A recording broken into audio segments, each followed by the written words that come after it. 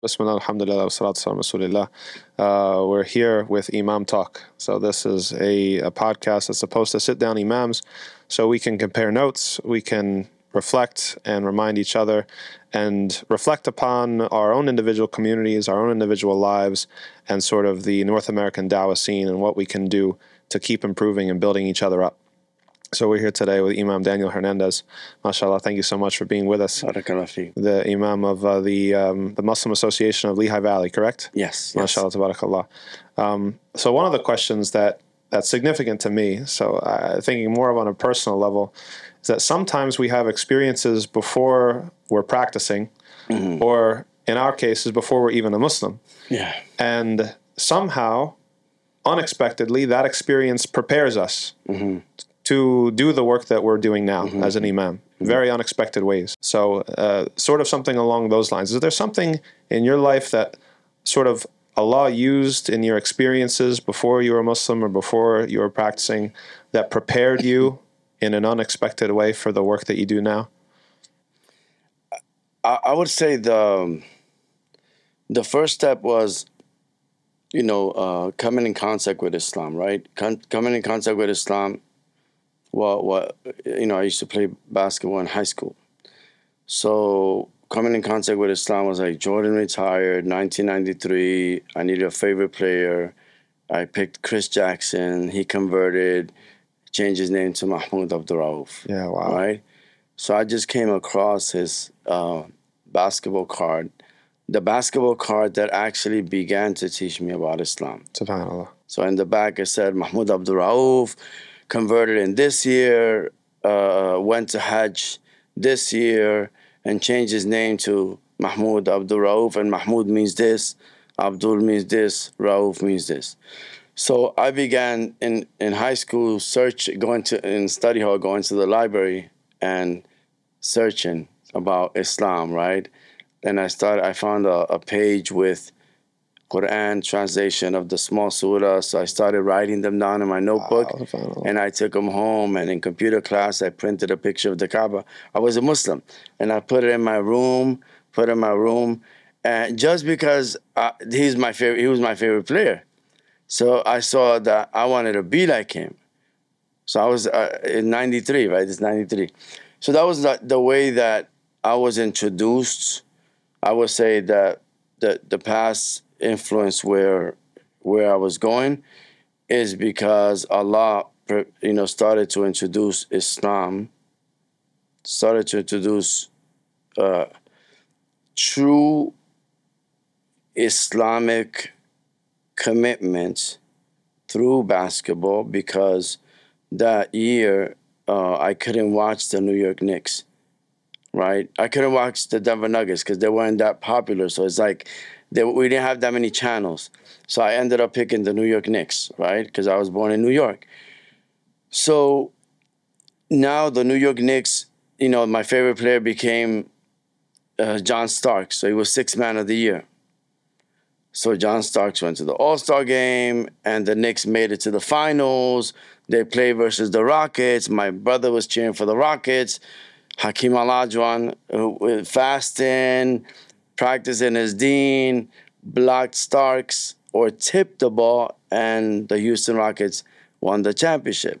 So I used to hate Hakeem, right? I used to hate, right? I was blessed with telling him in his face, and then we became close, because he met me as an imam. I said, look, I didn't like you back in the days, but so that was my introduction to Islam. So I would say music as well. I used to do a Spanish rap before it became popular in the States, and in those days, it was illegal in Puerto Rico. Wow, really? It was illegal. It was called underground. SubhanAllah. It was called, if you were caught with the tapes, you would get a fine or something like that. Wow. Yeah. So we were doing that in the clubs in New York and in Jersey and so on. So I was getting ready to prepare to record an album. I had my 12 songs. Everything was set. But then I was coming through the transitional stage, right? So when I began to change, began to become more conscious, I started avoiding listening to content that was just immoral, because I came from a house of with a stable home where my parents have been, were married for, until now, like, 50 plus years of marriage. And I seen like an Islamic marriage, type of thing, right? The adab and manners. So I have these values. So I began to kind of change the what I was listening to. So I started listening to, all of a sudden I'm listening to this group called Killer Army, Okay. right? And and I was a Muslim, but I'm walking in the street with my Sony radio, right? I'm walking in the street loud, making everyone listen to what I'm listening to. There was no AirPods back in the days. It was just like everybody's stuck. So I'm walking, and the song is Allah sees everything, everything. Allah sees everything. So I'm walking the street saying Allah sees everything. I'm not Muslim, you know. So these things, a phrase from Tupac also impact me. The key to living life is no, another verse from Killer Army was, the key to living life is refinement. Without knowledge itself, you ain't never gonna find it. SubhanAllah. That's deep. So I've been on that manhaj. I've been on that manhaj of, like, always continuing learning. So I would say I was a Muslim, but these things were put in there when I was searching. Like, I couldn't trust human beings. Right. Yep. So I'm here searching, and I'm like asking God, and these things were being used. I wouldn't recommend somebody just saying, you know what, because of that, I'm going to justify and try to use those means to find guidance. That's reversing the cycle. Yeah. Yeah. But for where you were at. Yeah. So this is like, there were challenges. So the question is, like, why would I not trust human beings, right? Why would, what? So the reason is, I had I was with my friends on a Sunday, and on Monday I see them on the news that they were killed by my own friends. You understand? So, like, that's why I couldn't trust my circle, right? So I'm like, no. So then that's when I began, like, searching, and that's when I began reading the Quran. So I would say that that commitment to searching, and when I read the ayah, إِيَّاكَ نَعْبُدُ وَإِيَّاكَ نَسْتَعِينُ, I said, that's what I'm going to do. I'm only going to worship God, and I'm only going to seek His help. Right? Yes, the others are wasa'il, their means, but I'm going to really rely on getting it from really trusting that Allah will be able to guide me. So I would say that's how it prepared me for.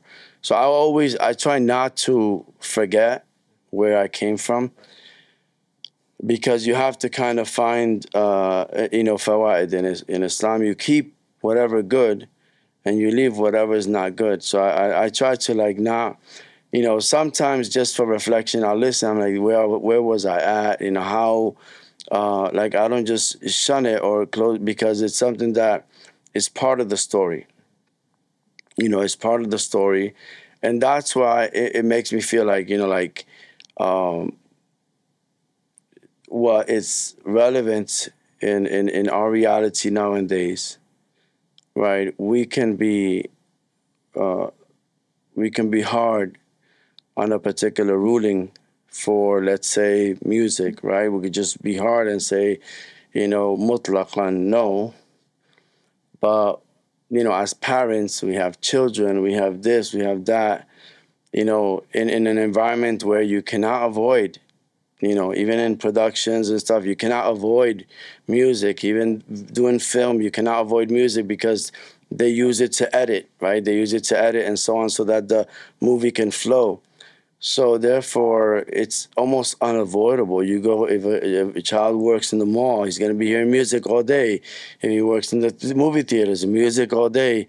So realistically is, teaching our youth how to choose and refuse, how to pick and choose whatever's good, and they're responsible for that. You understand? I don't like to give like a definite. I know there's views, and yes, there's the Jumhur and all that, but I'm trying to think realistically. I'd rather have my child do it in my face than what we say in Jahiliyyah, backstab me, do it behind my back. That's khiyana, right? It is worse for for you to find out years later that your child is doing it behind your back. So there should be a level of trust, and then as parents we have to be patient. So it's not. It's very easy to say no. Right. There's a theoretical aspect to it, but then there's a practical aspect to it. Many parents, they find out years later, and they're like, "Oh, my son has been doing this." So, what was your approach initially? You were very strict. How was your relationship? So now he shuts down. He doesn't want to approach you, and so therefore, that is what you're gonna get. Yeah. SubhanAllah. So unless you're patient, I don't know how you do it. I said, no, you have to, man. This is your child. You have to. It's easy to try with anybody else. Right. Yes. So that's something that on a personal basis, I think it's good that I try to apply that, those experiences, understanding the changing times and then now, but for my individual self, yeah, we can be strict on ourselves religiously, right? But with others, we have to show rahmah and rifq and sabr, and because we were there. Yeah, so it's like, oh man, I pray that you get here, but it's like, right. What's going? You have, alhamdulillah. Some people, they find it easier to just cover it up. It's not healthy. It's not psychologically healthy for the parents. It's not psychologically healthy for the children. Right. It trains you on. It's better to be just.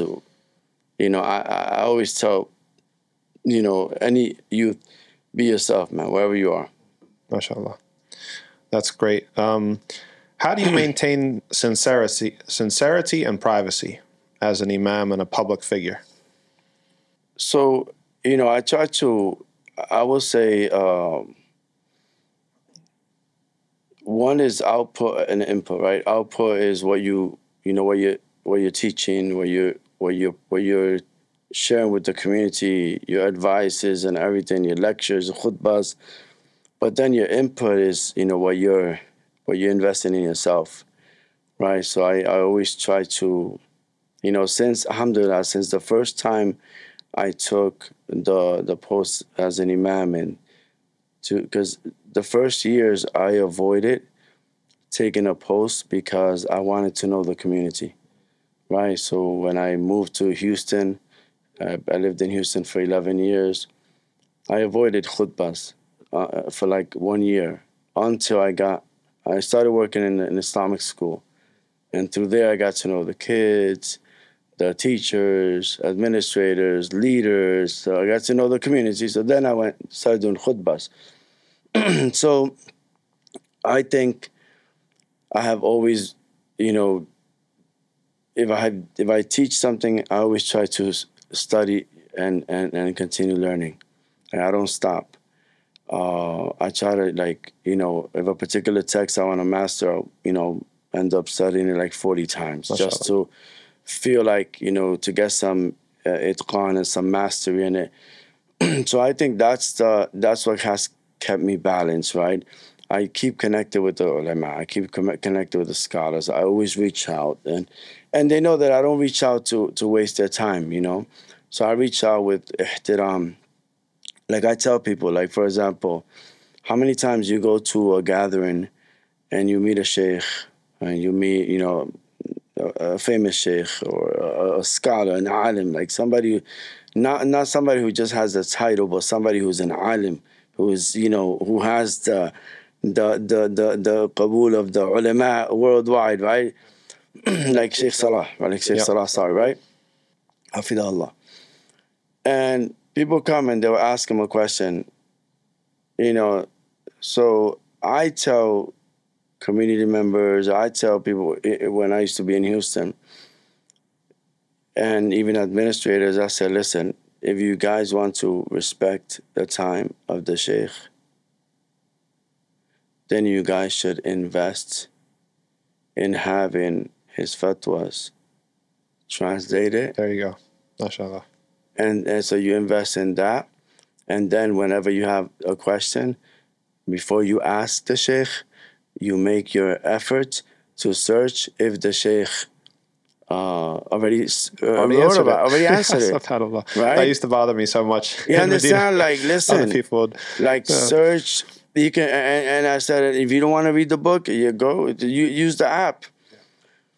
So so some of my teachers, right? Like I reach out to them, alhamdulillah, like Sheikh Walid Manisi and others, and Sheikh Taha, Sheikh Muhammad Said Rahawan, who was in Medina, in Jamiat al-Taiba, but he's back in Egypt, in Azhar. So I reach out to them, and they respond right away. They respond. Sheikh Muhammad Zuhaili, they respond. I can send a message, and the same day, Sheikh Walid will respond to me. And alhamdulillah, some imams, not at that caliber, you might have weeks before you get a response. But that's something that I respect, because that's the way I was taught, right? So when I see them in person, I show them that respect, that ihtiram, that I'm in a line. I went to Amja, and not to say anything. Allah knows best. But it's just because this is Imam talk, right? Mm-hmm. And I hope that this is this mentioning this is for Imams to be conscious of where they are. So I want to make sure that this is known, that this is not for the general public. You should know this, but don't think that we're just telling you to respect imams. We're also telling imams to know who are your superiors, who are higher knowledge, and you should also have this ihtiram. And subhanAllah, these scholars, they don't expect it. They're very humble. So when I was in Amjad, we were getting the food, right? So I ended up being in the front of the line. So when I'm right away looking for like Sheikh Walid. I'm looking, and I see him in the back of the line. So in the back, towards the back. So I skipped the whole line in the front. I got food for the Sheikh. MashaAllah.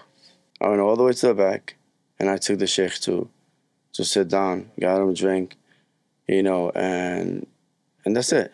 MashaAllah. You understand? Like, yeah. No, it's ayib. It's ayib. No, but the thing is, like, people are busy talking about, with all the respect, their personal endeavors, their projects. You understand? People have different ittijahat, different angles. But you can't be blind and be like,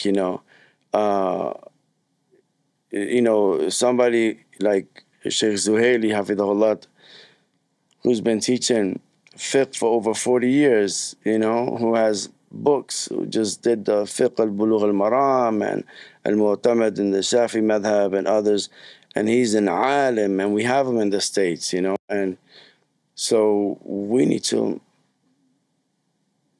show ihtiram, and one way is not just by Sheikh. What do you think about this? Yeah. Sitting down and taking over the Sheikh's time and during breakfast to talk about your masail, Right. But how you make the Sheikh happy, just show him that you appreciate his work. Sheikh, I finished with you in this book, Al-Wajiz and Usul al-Fiqh, and Sheikh, I've been looking at your new recordings of Fiqh al-Bulugh al-Maram, and he was like, so he got happy, he started explaining and this and that. Fiqh al-Hayat, the Fiqh of life, he has like 150 plus recordings. SubhanAllah. You understand? So acknowledging and knowing kind of changes the conversation, because now the Sheikh knows that you've been benefiting from his output, and so now you're not just coming to pick some fruits from the tree and just leaving. There is some relationship. So whenever I have a mas'ala in the community, that's the way I deal with it. So it's just the adab, the manners, and alhamdulillah. That's so important for people to hear, and that's really, I'm glad, really, really glad you mentioned that. And it gives us an opportunity, like the lower guys down on the chain, for khidmah, right? Because many of these things, they're written in Arabic. Maybe they're not translated. If they're translated, they're not a YouTube series. If they're a YouTube series, they're not on Instagram.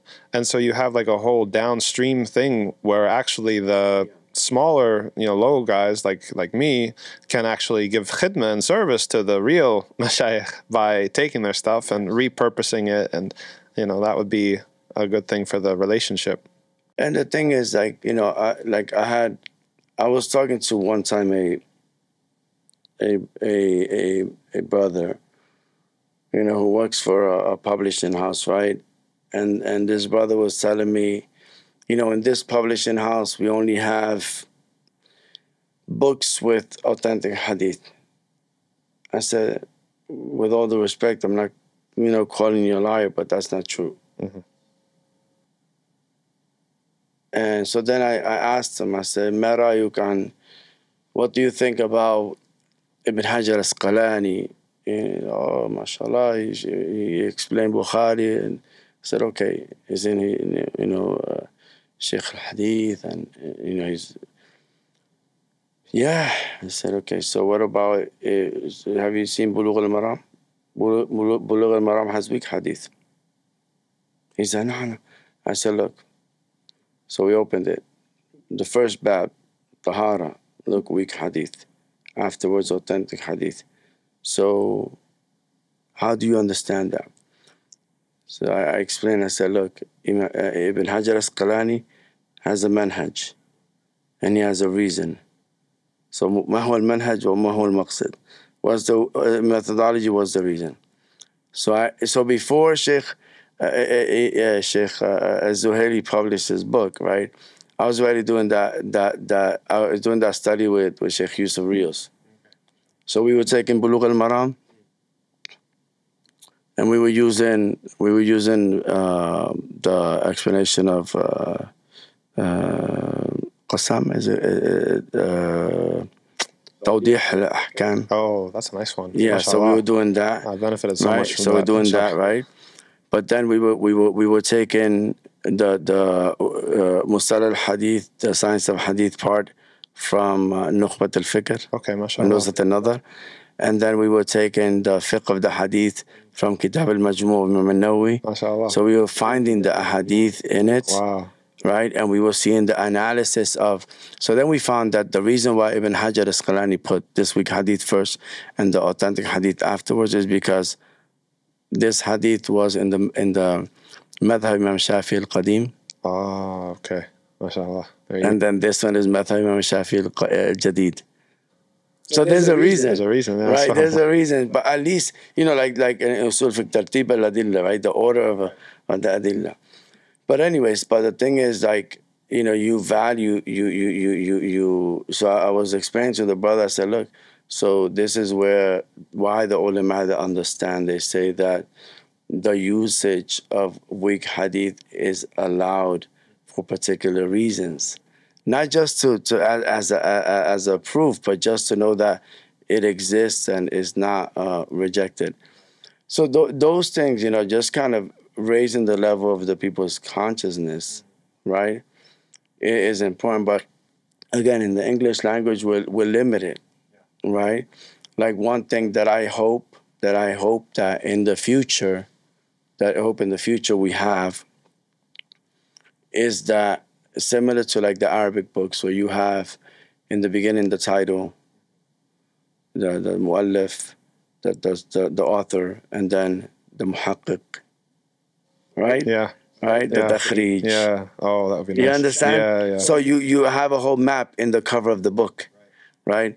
But sometimes in the English language, you don't have that, right? You have, the maybe the author of the original book, and then you have the translator, or sometimes you have just the translator, and it makes it seem that he's the author, but he's actually using somebody else's book, right? So I think if we can, that's a good way to value specialization, right? So it's and that's what we need to educate the community, that we have this ta'ammuq, this depthness in the knowledge of the deen, and this yes, it's but and all the general community needs to do is understand that it exists and have confidence in it, and the imams should be humble to follow that manhaj, and show, right, and kind of educate the community. You don't have to give that information to the community, because they might not have the stamina or the tahammul, to carry it. But that's the way I try to keep myself sincere, is by learning. Like learning, I know, we know what we have studied, we know what we have mastered. So maybe I studied this book once. Yeah, maybe the sheikh was generous and gave me a ijaza or a certificate, but do I have mastery of it? No. Do I remember the stuff? No. So I need to study it again.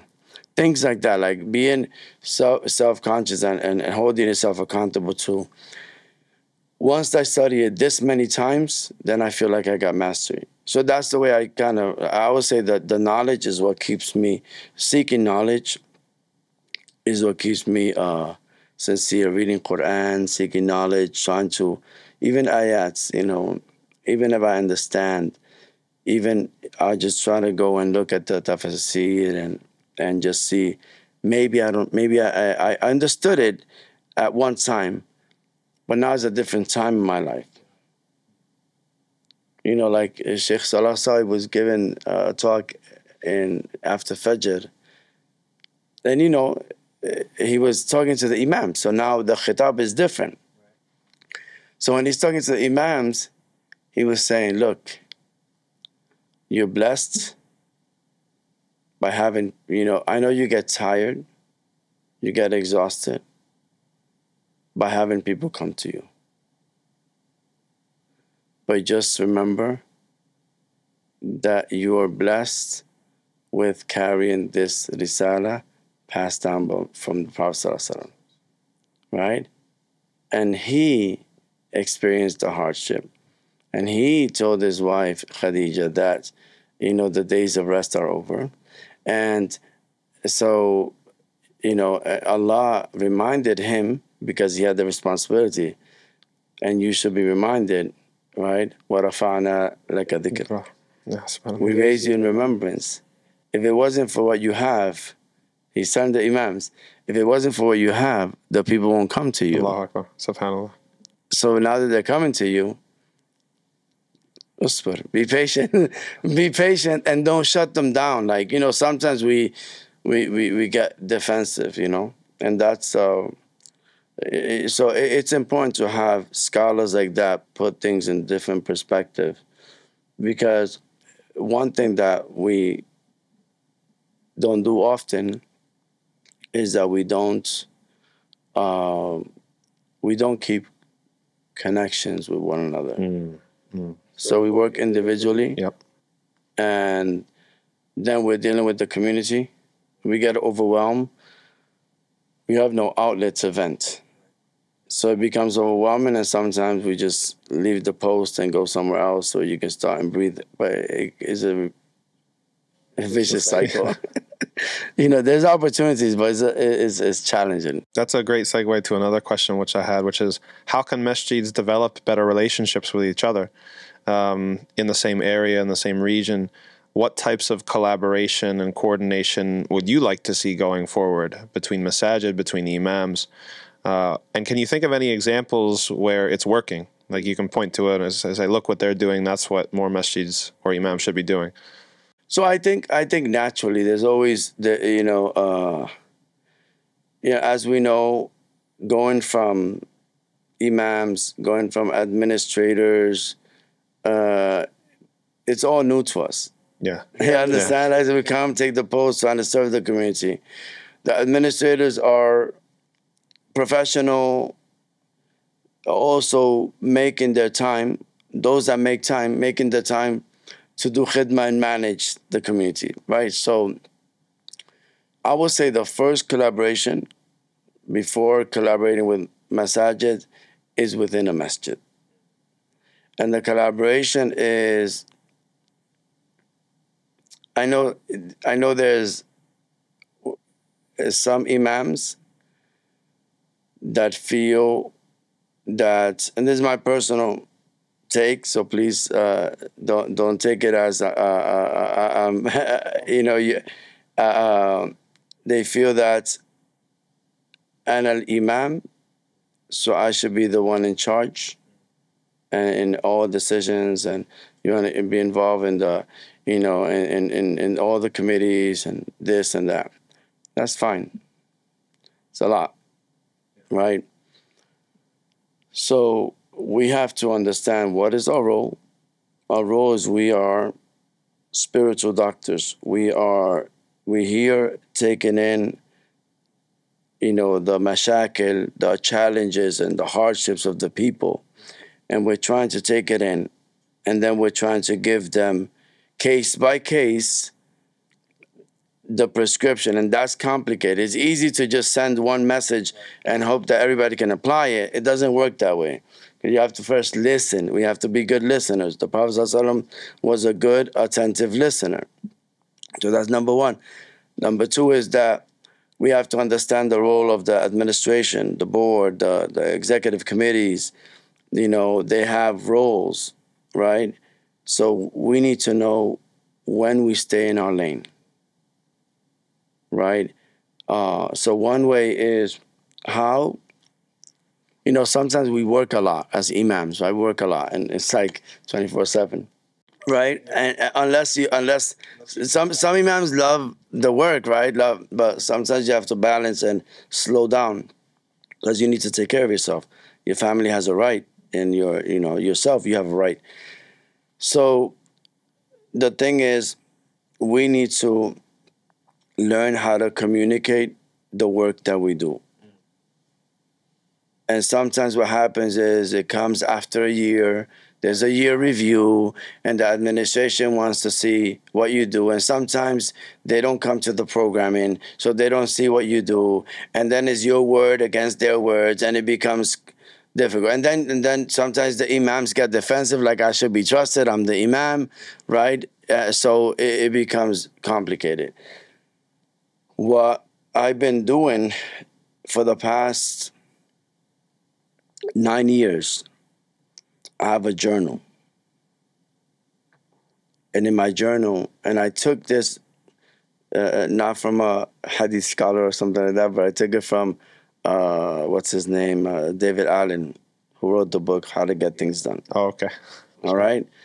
So based on research, he said that, you have to empty your mind and put it in a paper or put it in a trustworthy source, because when you go to sleep, all of these thoughts are going to come to mind, and you're not going to be able to go to sleep.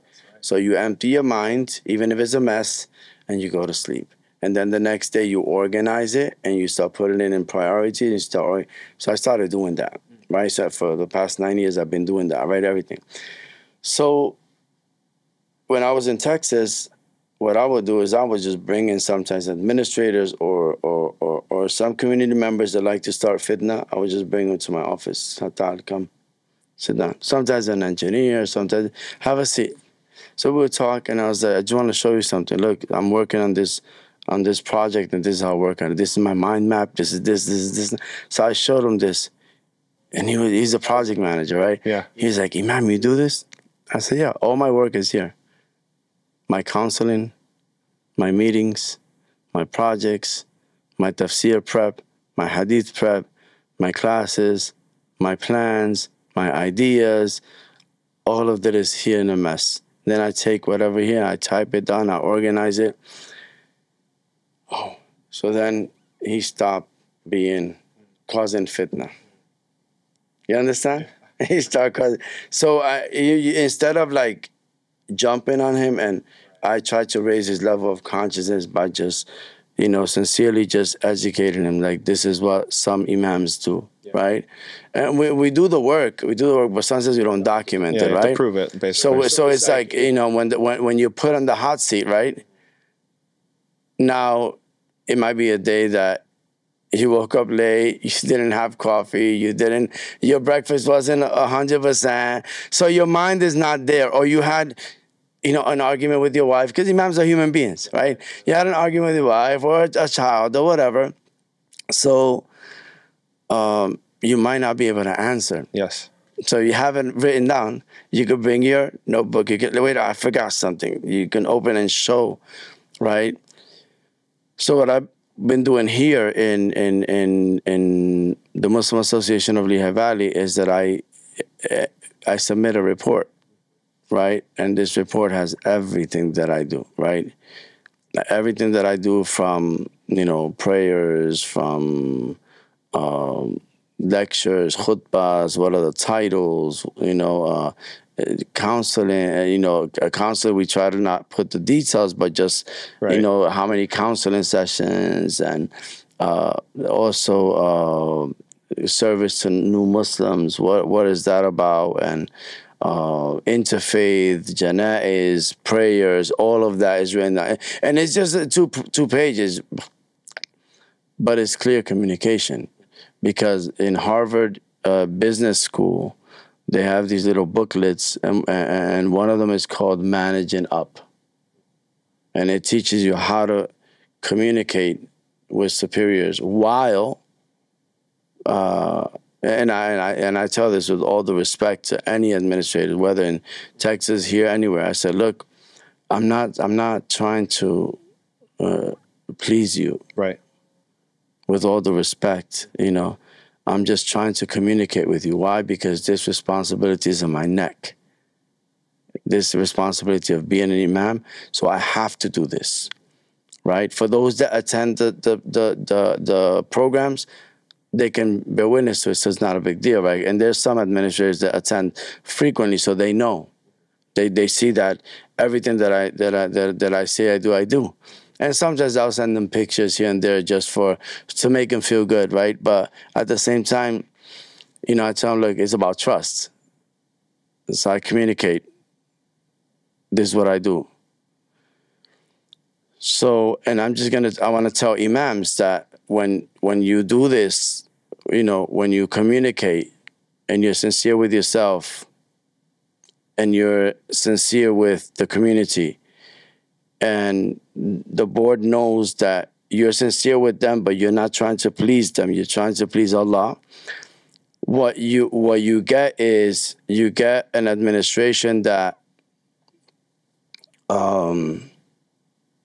trusts you, right? Mm-hmm. That supports you. You're always gonna have, and this is, it's the way you deal with things, right? You're always gonna have some challenges, right? But it's the way you face those challenges, and you try to bring the positive results, right? So that's the thing. So you're always gonna have challenges. I don't want to. When I was in Texas, when I was in Pearland, I was part of an organization that has 22 masjids. Wow. And when I joined this organization, 300,000 members, right? People cautioned me. People were saying, don't join, don't this, don't that. And I listened to them. I respected their advice, but I said, look, with all due respect, I'm not going to make your experience my reality. I have a particular way of dealing with matters. And alhamdulillah, I lasted in the same masjid 8 years. The only reason I left with their letters of recommendations is because I wanted to serve my parents So I moved back to the Northeast to be closer to them. You understand? So that's the only reason, not because there was conflict, right? So some people will say, yeah, Imam, but that was, that's a rarity, right? That, that kind of community, you're fortunate. I said, okay, alhamdulillah, I've been here, a year and 3 months. It's been consistent. And actually, I have had a great experience. Yeah, we have to help ourselves. You understand the community, because the intention of coming here was noble, which is to serve my parents. Because I'm like, I'm not going to make the mistake that other people have made of going to serve the community and then their parents pass away and they say, wait a minute, I didn't give them their rights. I said, no. After Allah, after the Prophet ﷺ, right, is bir al-walidain. So كيف نطبق العلم? How do we apply the knowledge if we don't know how to put the awlawiyat, and prioritize? So I said, if I want to teach by leading by example. And my sheikh actually, he told me, he was like, my main teacher in Egypt, he was like, if they don't move, you move. I said, sheikh, I'm stable. He said, la. I said, okay. So then consulted, with my wife, and she was like, look, if Sheikh Muhammad said, if they don't move, you move, we move. You understand? So these things, so this is the scholarship, family consultation, sincerity in the process, right? Like, it's not like it wasn't for just an increase in salary. You understand? Like, it wasn't for that, because I had offers, but I said, if I start moving in that direction, I will never be satisfied. Yes, subhanAllah. That's a great, I think, place to end it for today, because we've been going for over an hour. we could do, no, this is great. I mean, we only touched a few questions. So I think we have a lot more to talk about. So we have to have session 2, session 3, session 5. Thank you so much, Jazakallah khair, Sheikh. Such a pleasure to talk and bounce ideas off each other.